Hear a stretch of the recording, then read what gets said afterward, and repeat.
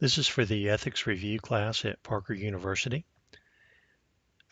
The first major topic for this class is a review of the 12 licensing board rules that apply to chiropractors. And the first rule is about the simplest rule you can imagine. When chiropractors receive their licenses, they provide addresses to the Board of Chiropractic Examiners.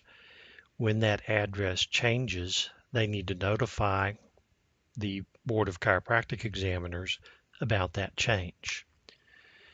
The addresses collected by the board include a physical home address. That's not a P.O. box, that's a street address.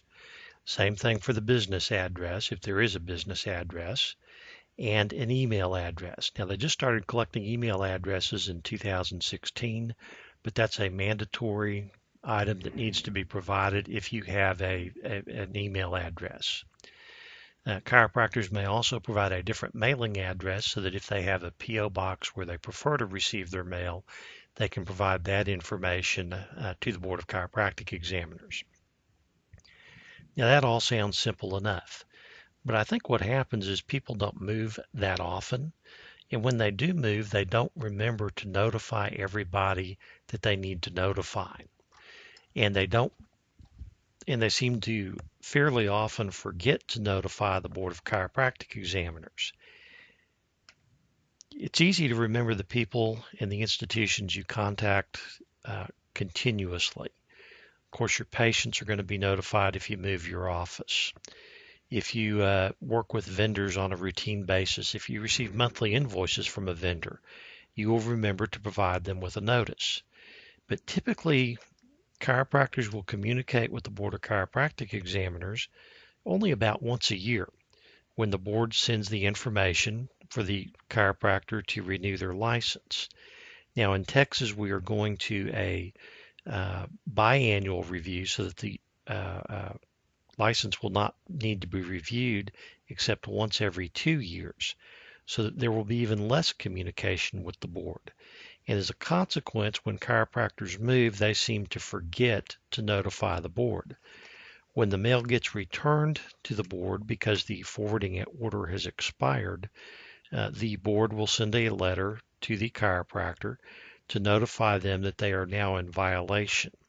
And the board does not seem or doesn't have the resources to go searching for chiropractors who have gone missing. So it's important for you to make sure you receive important mail from the board to be sure that you notify them.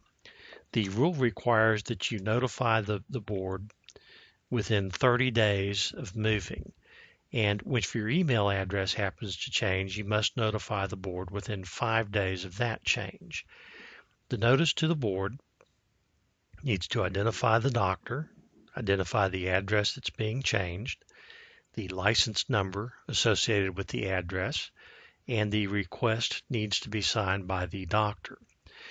Generally, the Texas board at this time is not set up to receive those changes online.